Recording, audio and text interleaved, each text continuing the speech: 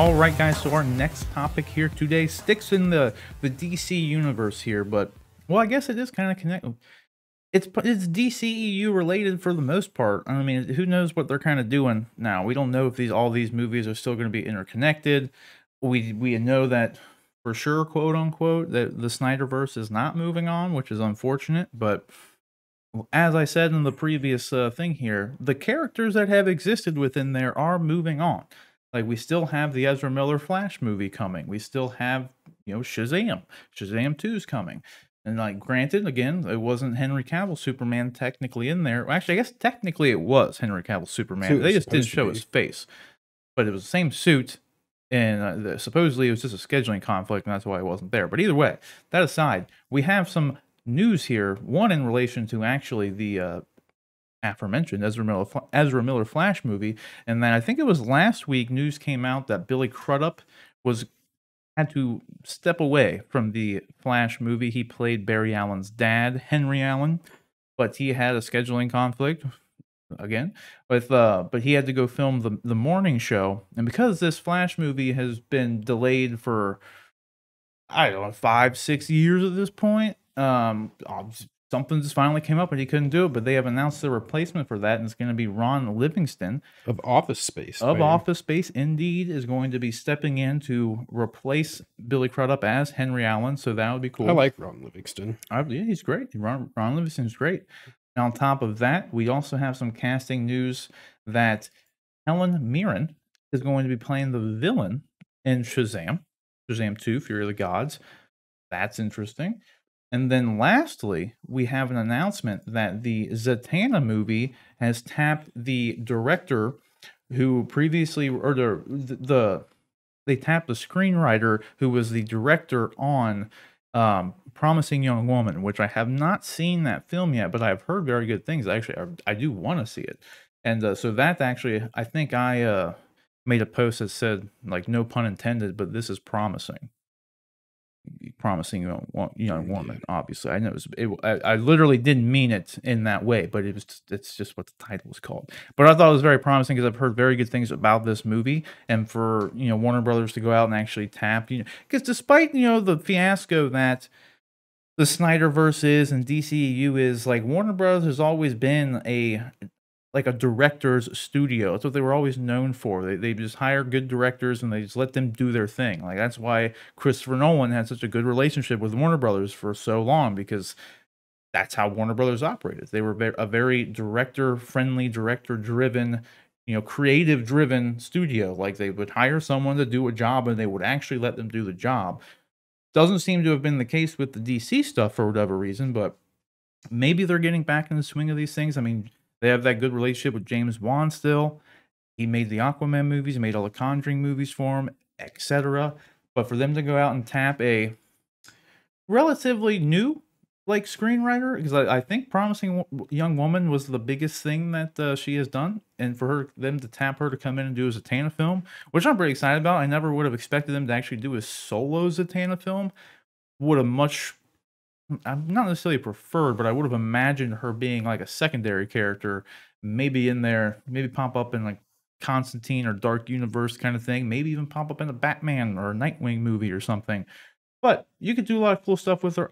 I love the Zatanna character. I think she's cool. But question is, John, Rick, what do you guys think about this stuff? Which one of these stories here pops out to you the most? Probably the Heln Meren one. I'm not super familiar with Zatanna. Like, at all. She's a wizard. I was gonna say she looks like a magician or something. Yeah, but that's what it is. I mean, that's cool. I like Ron Livingston too, so that's good news on the Flash front. Office Space is probably one of my favorite movies ever, and I think a lot of it's because of Ron Livingston. So, pretty excited. Yeah. Yeah, I hear you. John, what do you think here? Yeah, I mean, if I had to just straight up pick which one of these is the biggest news, I think Heln Meren is hands down the biggest of these three, because she is she's another class of actor. Like, you've got your Hollywood royalty, and she's almost in that Hollywood movie history royalty there. And so her being involved, I think, instantly brings attention and eyeballs to that movie that would have never even bothered glancing at a Shazam movie. So that's a great catch, great pull for DC films, and just comic book movies in general. It's you know, it was like Anthony Hopkins going to Thor and some of the other big draws that Marvel has pulled off over the years. It's actually not her first comic book film though either. She was in Red. She was in Red. Yep, Red she 1 was and in 2, Red, which back in was the day. Warner Brothers as well. But Red is remember correctly. also Red is a comic book movie in the same way that I'm trying to think like Kick-Ass is a comic book movie, and like yes, its history, yes, the story did come from comic books, but it was never a New York Times best-selling comic book. It was never it was a great book, but if you're not into comics, you didn't really know about it. It's not your classic superhero fare. Exactly. It's not. Yeah. So yeah, I think that's obviously the biggest one. The Flash switching, roles, they got it. They got a really good replacement. So that's it's just going to be interesting to me, coming off of the Snyder Cut, how long it takes them to get Flash filmed and out in theaters, and whether or not it seems jarring. You now with the Snyder Cut have these really emotional scenes between Barry and his father. And then you're going to roll into a Flash movie where it's a different actor, and will that be jarring at all? I feel like it probably won't, but we'll see. So yeah, I mean that's kind of where I'm at. Yeah, I'm with you. I don't know if it'll be. I think it'll be just as jarring as, probably not even as jarring. But I was going to bring up the Don Cheadle Terrence Howard swap. It's a little jarring. It's just like, but it happens once the first scene, you're like, wait a minute, and then you forget about it and you move on. Yeah, I honestly forgot that Terrence Howard even had anything to do with it. Yeah, exactly. That's the thing. It's Don Cheadle's like War Machine. Yeah, he just pops in. When you think of War Machine, you just think of Don Cheadle. Like, you don't think of, that's nothing against Terrence Howard. It's just Terrence Howard was in Iron Man 1, which was 20 odd films ago. Like, I mean, especially like, that's maybe a bad example. We've moved on so far from that whole scene, but I mean, they even make the joke when he comes in, Don Cheadle's first scene. He's just like, "Yeah, it's me. Get over it." It's like literally like a wink to the audience, like it's a different person. I don't know if they would really do that with Henry Allen, but at the same time, he really has only had the scene where he's in prison. They didn't. I don't think he's as major of a character. Yeah, and a lot of people more people seem to have watched the Snyder Cut more so than Justice League. So more eyes definitely will probably be on that scene. Maybe more people would actually notice the swap now, especially considering that scene's a little bit more drawn out than it was in Justice League.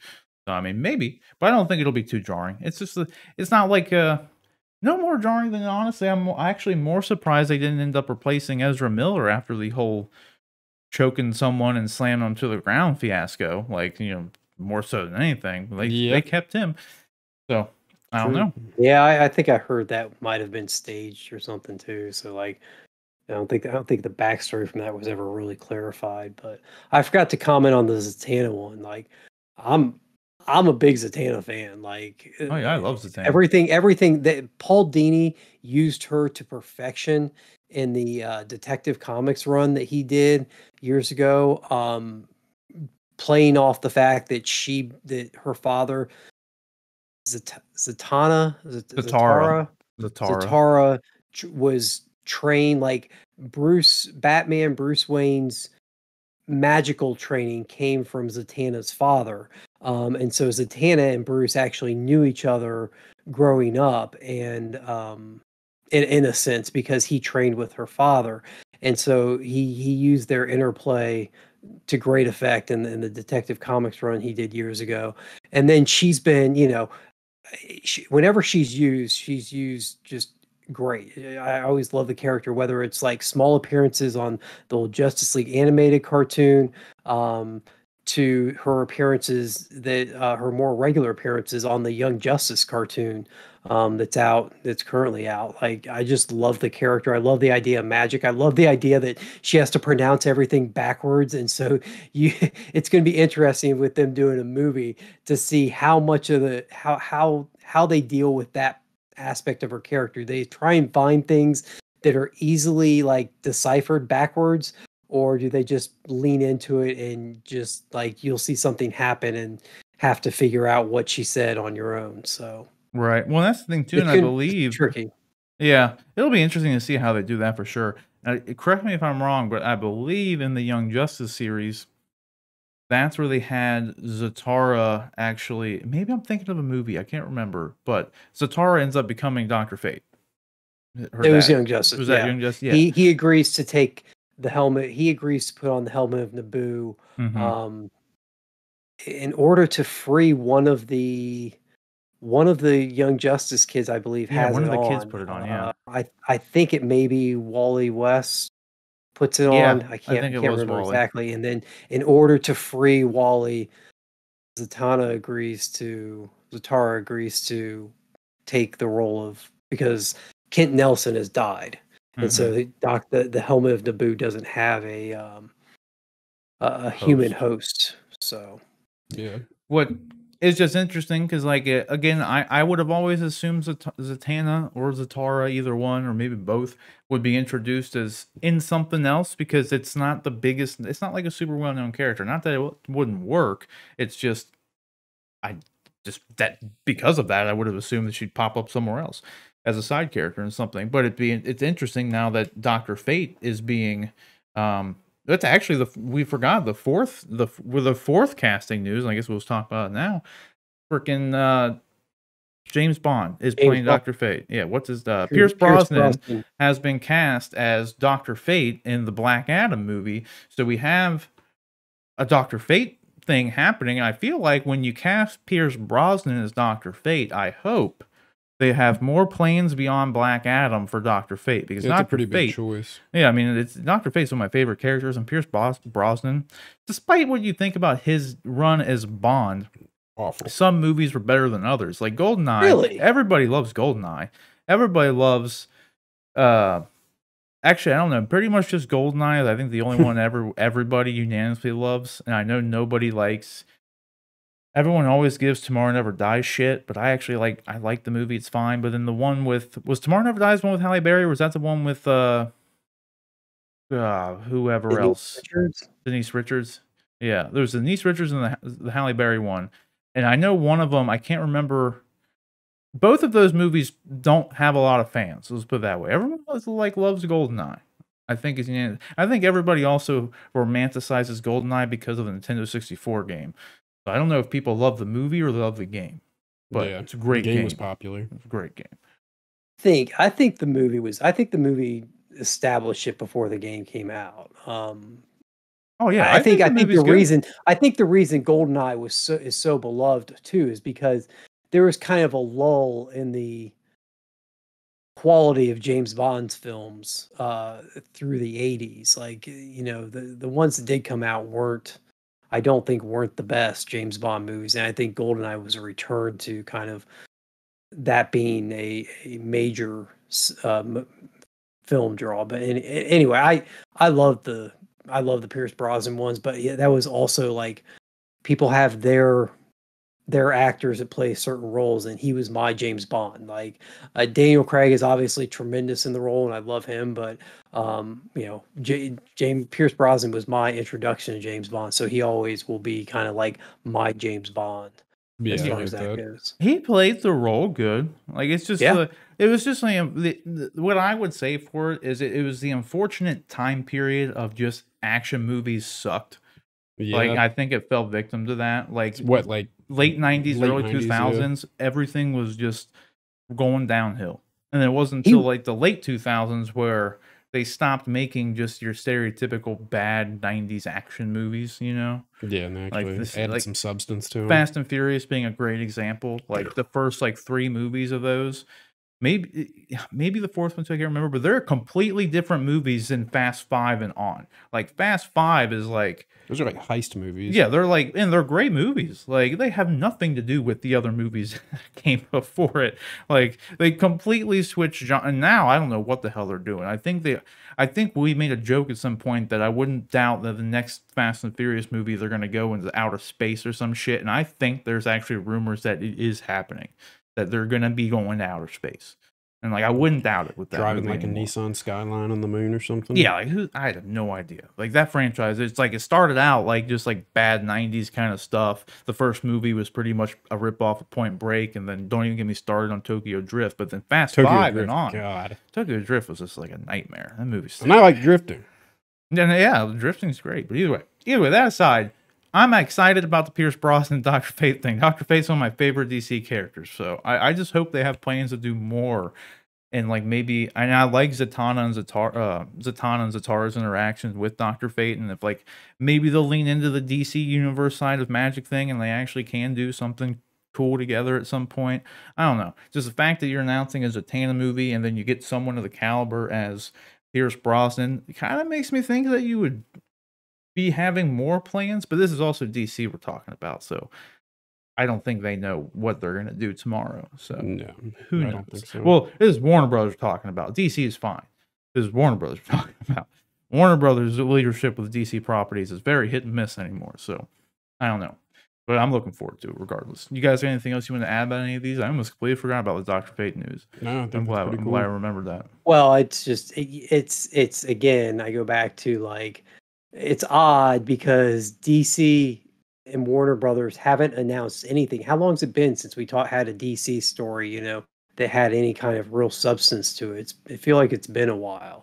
That wasn't fandom. That wasn't Snyder Cut related. Like, what announcements have they made? You know, everything we've talked about for the past 2 or 3 months has been Zack Snyder revealing little bits here. You just completely froze up on us, John.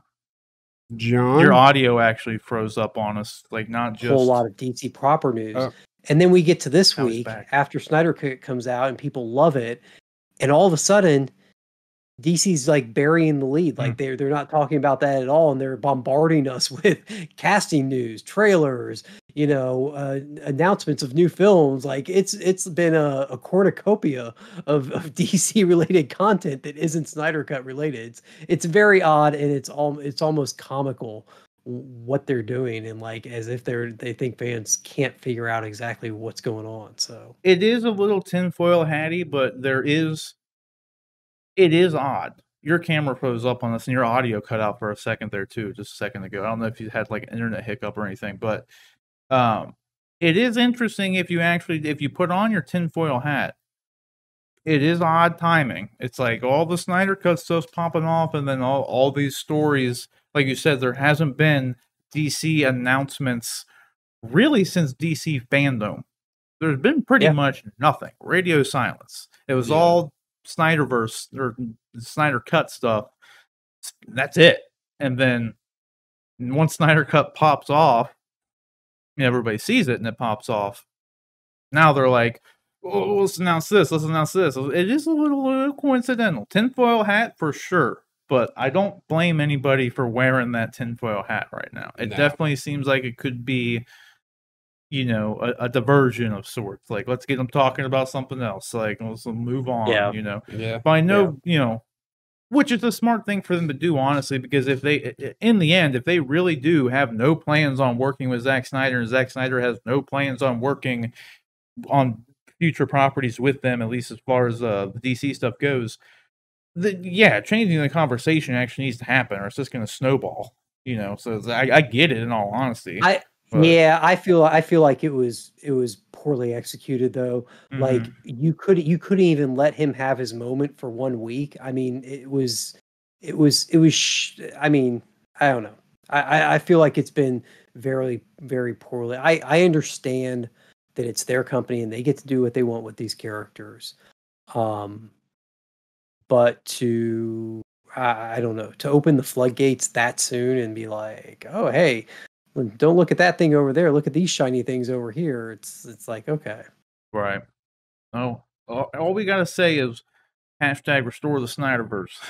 There you Yeah, go. right. Tweet it out. But anyways, guys, question is, what do you think about all that? Was 4 DC topics. Obviously, like I said, like we just kind of mentioned, like John brought up, do you think it's kind of odd timing? Do you think it is like, well, let's change the conversation? You think Warner Brothers or any sort of like, I don't know, minutia with that? You think there's some behind the scenes, like they want to change the topic and everything from the Snyder Cut stuff? Like I said, I totally understand them wanting to do that. But it is like, I don't know, it's tinfoil hatty, but it's definitely possible. I don't blame anybody for wearing that tinfoil hat. But let us know in the comment section below which one of these 4 topics you thought, which stood out to you. Let us know down below.